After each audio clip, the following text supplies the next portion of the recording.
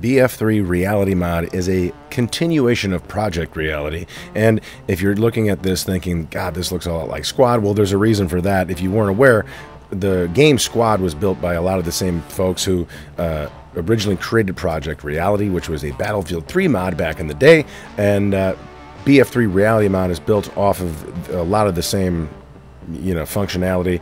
However, it's using the BF3 engine, and it looks quite a bit better.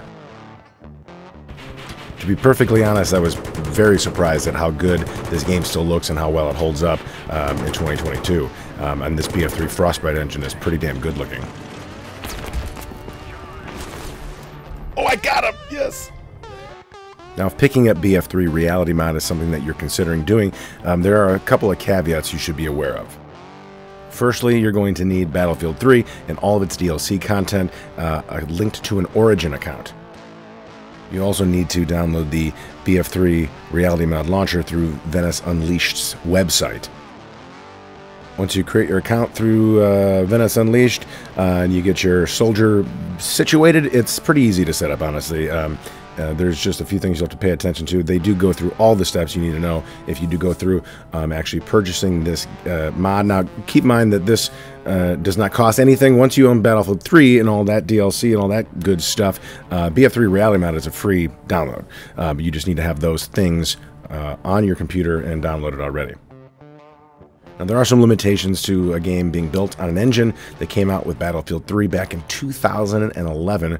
That's correct. It's 11 years old, this engine is. There's no leaning, which I know a lot of people, just listening and watching the chat, were hoping to have, but Battlefield 3 did not have leaning, and as far as the actual physical movement functionality of this game is concerned, they can't change a ton of that. But even with that, this game looks beautiful. It really does, and it's hard to believe that this game essentially could have been an 11-year-old game based on just how good it looks. Now, they did do some improvement with lighting and some other meshes and things like that, but it's still just kind of mind-blowing how good this game actually looks and plays. Now, there are some issues. It's a brand new game, it's a brand new release, and it's being done by a very small group of people, so some of these issues are probably expected. One of them is there'll be some times when you get some hiccups connection-wise. The game crashed on me a few times before I realized that I had to stop. I was running MSI Afterburner, as I do with most games, but I think it was kicking this game into too much of an overdrive, and it just was crashing the game, so I had to turn it off. Once I did, no more crashing.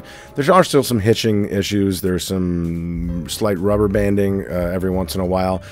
Things that they are aware of and are saying that they will be fixing, and it'd be interesting to see how well they're able to, update these particular issues, which are more to do with server and client-side things. I'm sorry, non-client-side things, more server-side things. So they just came out with an update a couple days ago, which has promised to fix some of these issues, but they're going to continue working on that as this game stays out and more people start joining and playing.